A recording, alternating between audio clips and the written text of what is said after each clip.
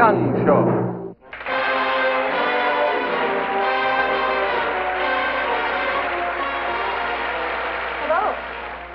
Even though it's late, we still want to wish you a happy, happy Easter. Now, what kind of a woman are you? I mean, really, way down deep inside. We thought this was an intriguing question, especially since it was asked by a man, a very interesting character in our story tonight.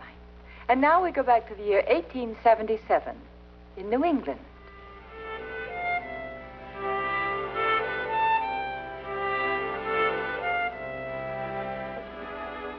Martha? Martha? Martha? Oh, I'm sorry, sir. I didn't know you were home. Where is Mrs. Gray, Martha? Oh, she's gone out, sir. Out? In this weather? Out where, Martha? Well, I don't know, sir. She simply said she was going out for a walk. Well, she's in no condition to be going out for a walk.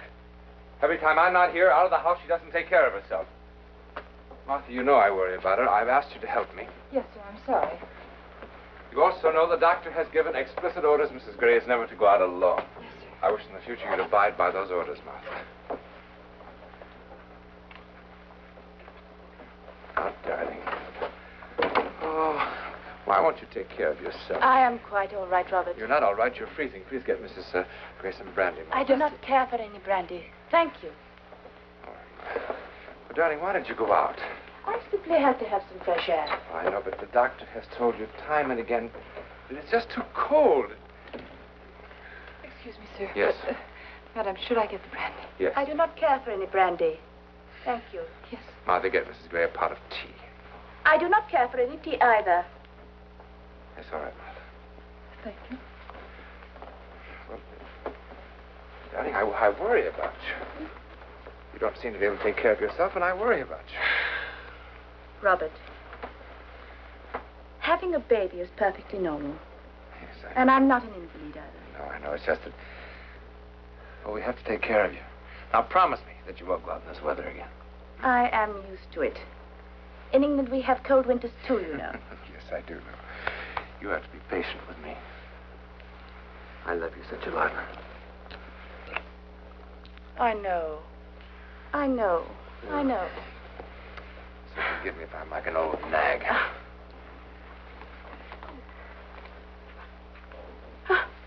What is it, darling? Nothing. What's the matter? I don't... help me tomorrow.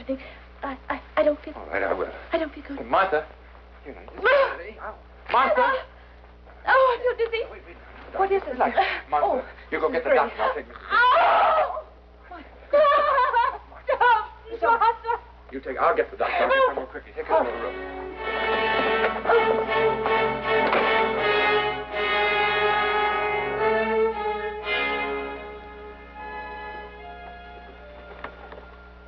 Professor Gray.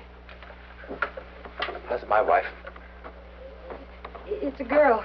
She's lovely. But how's my wife?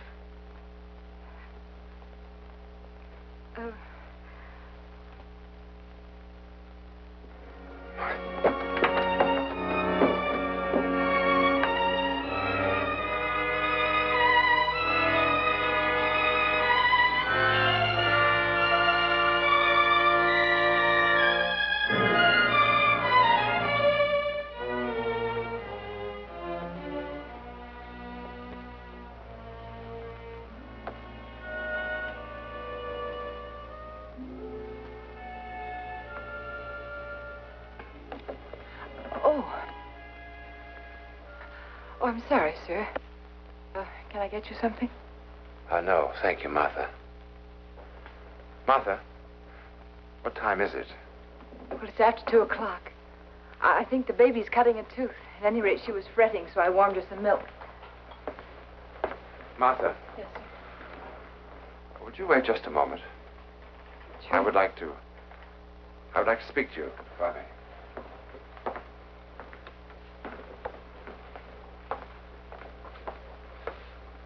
Yes, sir. Martha, I know that you've become quite fond of my daughter. Yes, I had. Well, I mean, after all, I've taken care of her since she was born, and... Well, she's such a lovely little thing, I could hardly help it. Yes, she is lovely.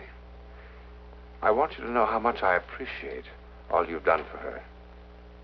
I could never have managed without you. Not possibly. Martha, please sit down.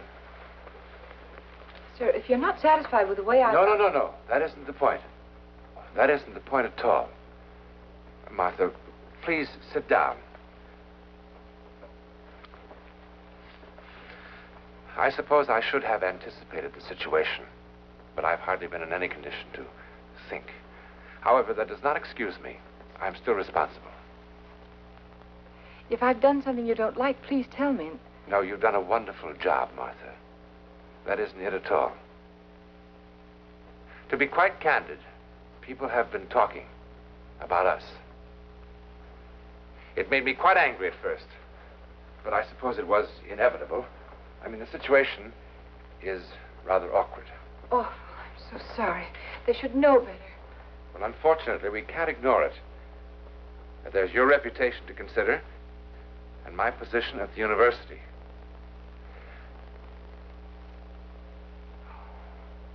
Yes. Well, I understand, sir. I'll be ready to leave whenever you say so. Martha. Yes. Now, just a moment. I realize that you've become quite fond of my daughter. Well, I've tried very hard not to love her too much. Well, that's the very reason you've been good for her. You have loved her. Babies need love. Martha, please come and sit down. Yes, sir.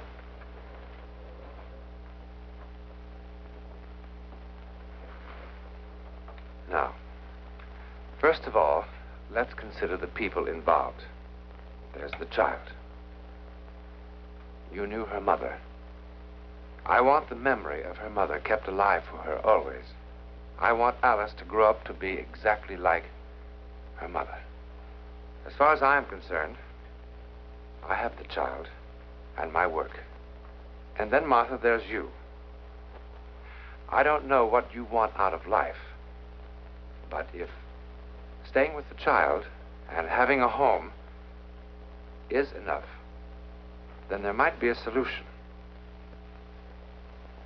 We could get married. I realize this is pretty sudden, Martha. But before you say anything, I wish you'd think it over carefully. It's worth considering, so please think about it. And when you have made up your mind, I wish you'd let me know. Will that be all, sir? Yes. Yes, thank you, Martha. Yes, sir.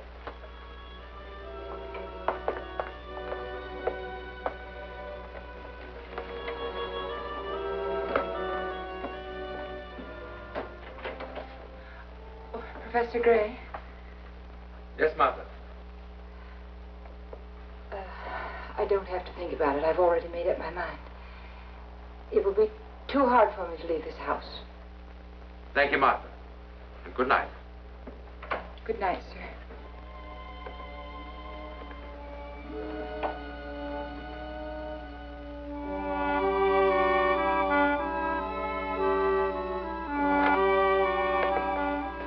Thank you. I don't know, Martha. It just seems to me that you would hesitate to even get into such a discussion.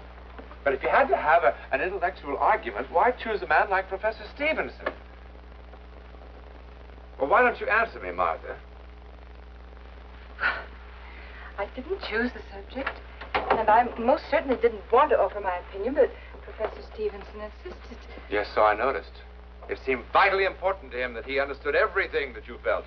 Oh, I don't think it was that. He's just a kind man, and, well, he didn't want me to feel left out. Oh, I see. You think that I ignored you. I didn't say that. Why don't you let me take your coat? It's a dull evening. It was a terribly dull evening. I'm sorry if you were bored. I hope I didn't embarrass you. Well, I certainly didn't realize that you knew anything about poetry. Oh, that. Well.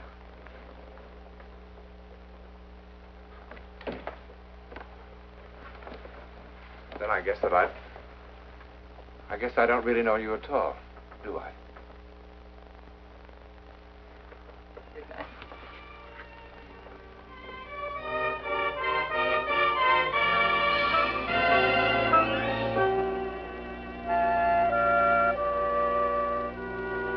Did you remember to say your prayer for your mama? Yes. In you go.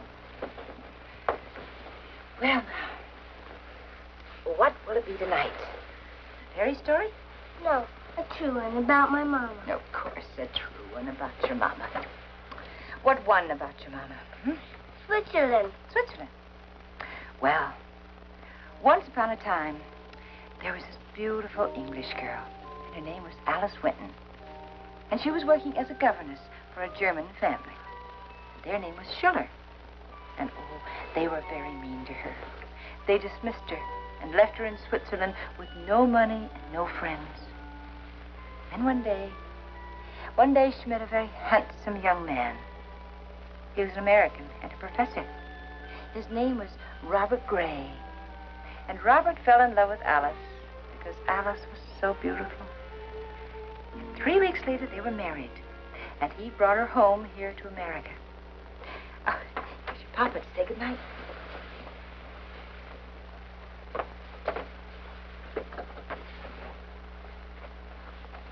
Daddy, Good night, Daddy. I love you quite a lot, you know.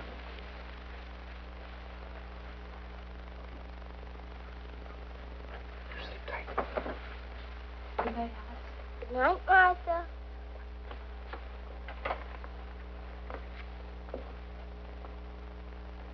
She is such a lovely child, isn't she? Yes, she is. You know, Martha, Yes, sir. I think she's growing to look more like her mother every day, don't you? Yes, sir.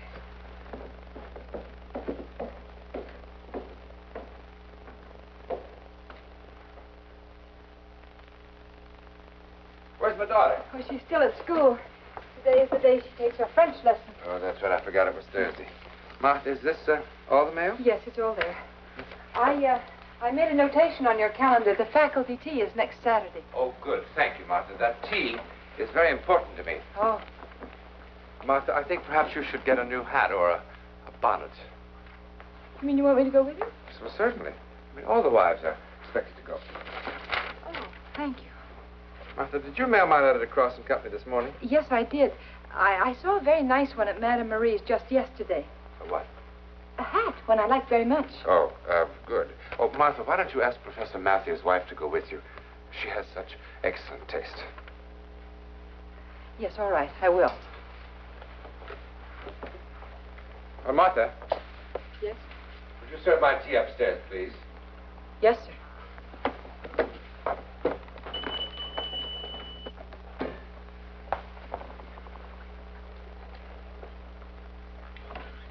Yes? Is this the residence of Professor Robert Gray? Yes, sir. My name is James Hughes, representing Carter and Livingston Solicitors, London. My card. Oh, thank you. I'm Mrs. Gray. Won't you come in? Thank you. I'll give your card to my husband. Oh, hello, darling.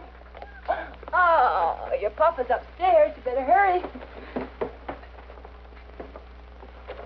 Then you are not Mrs. Alice Winton Gray. Oh, no. No, she died several years ago. But did Alice Winton Gray have a child? Oh, yes, sir. If you'll excuse me now, I'll call my husband. Yes.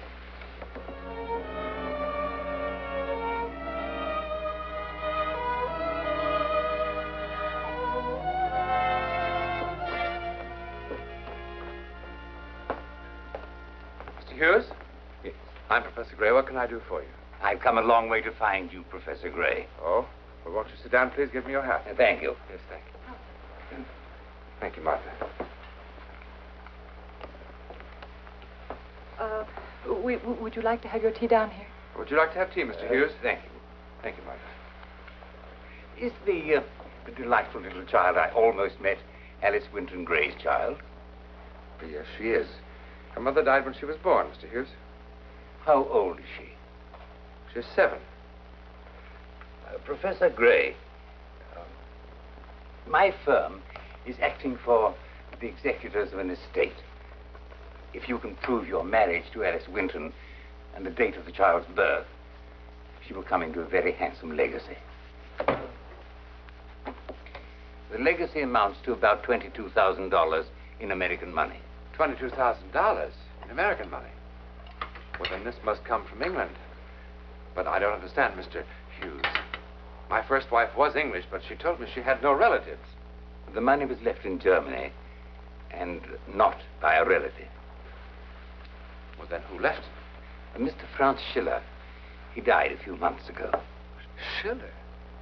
That's the family that treated her, Mrs. Gray, so badly. Yes, I know.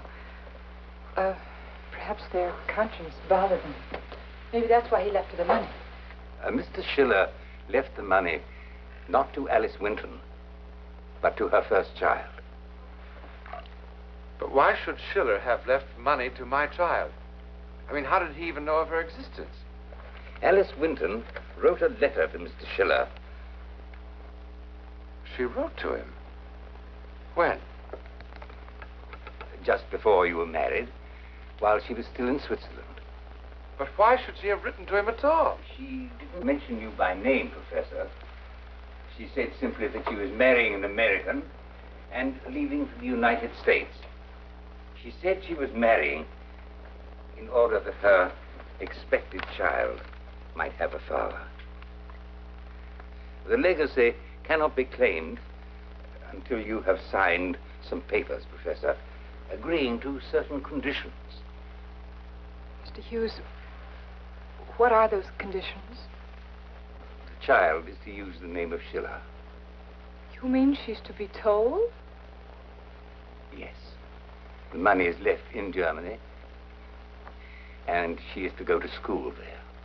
Well, suppose those conditions are not met, what then? The money will remain in the estate to be divided between the other heirs.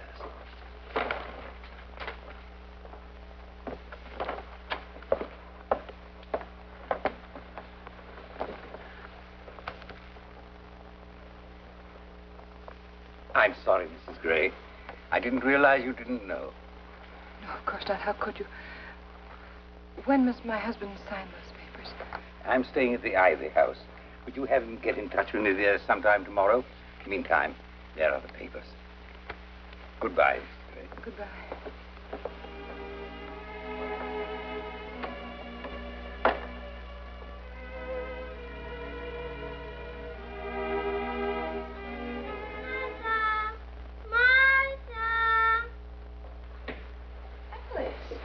Aren't you in bed and asleep? Papa hasn't come home yet. No, darling, he hasn't. You realize it's after 10 o'clock at night, hmm? But I couldn't sleep. You couldn't. Why not? Martha, where did Daddy go? Why wasn't he home for dinner? Why? Oh, my goodness, so many questions. Your daddy had to go out tonight, darling. But you'll see him in the morning. Martha, are you worried about something? I'm just worried about how I'm going to get you up for school in the morning, that's all. Martha? What? I love you. I love you too, darling. So very much. Be a good girl. Let's go to bed, all right? Help me up. Oh, my goodness. I don't know what I'd do without you, Alice.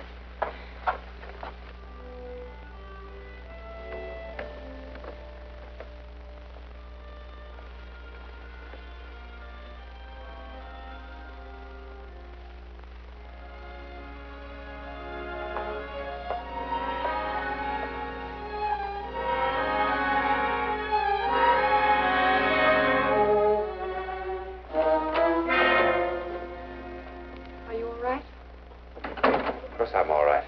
I'll get you something hot to drink. Martha, I'm not hungry. Oh? Did Hughes leave those papers to sign?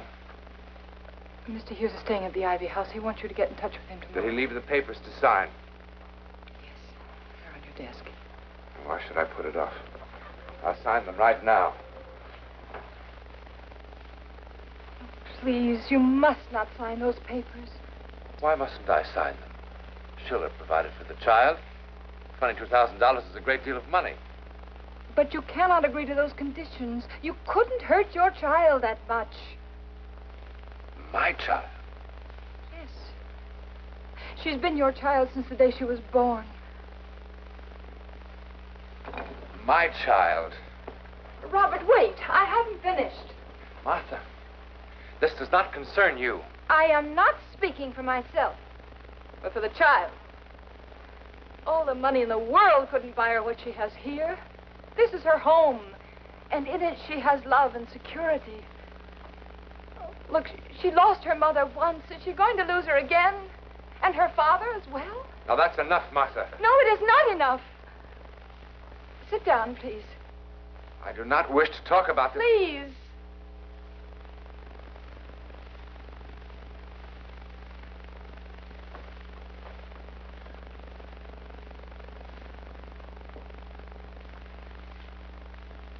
May I remind you of something?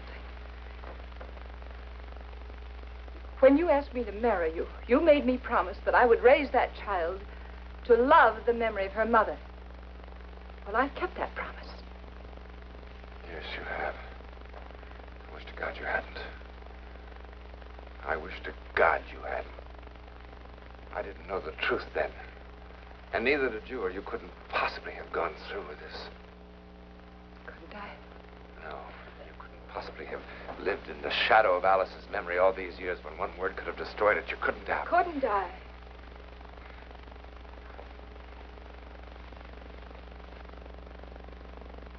Martha.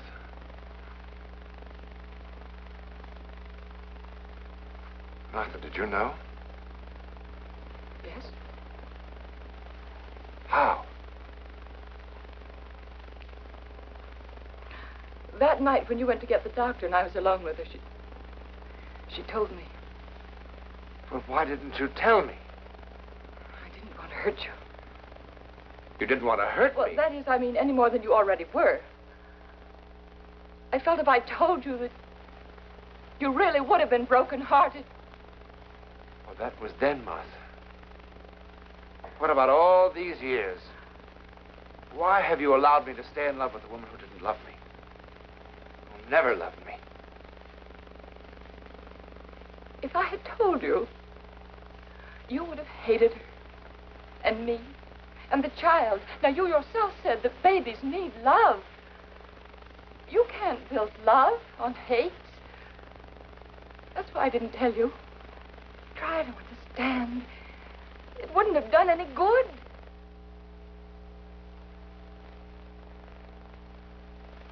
You're right, Martha.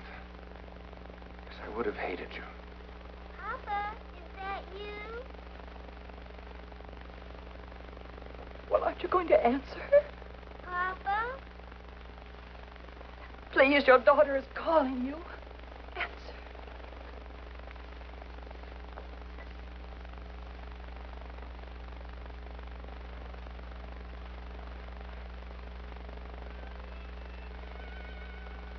What kind of a woman are you?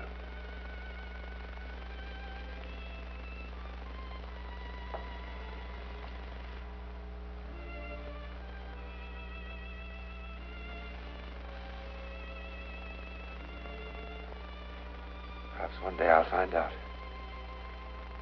Papa? I'm coming, darling.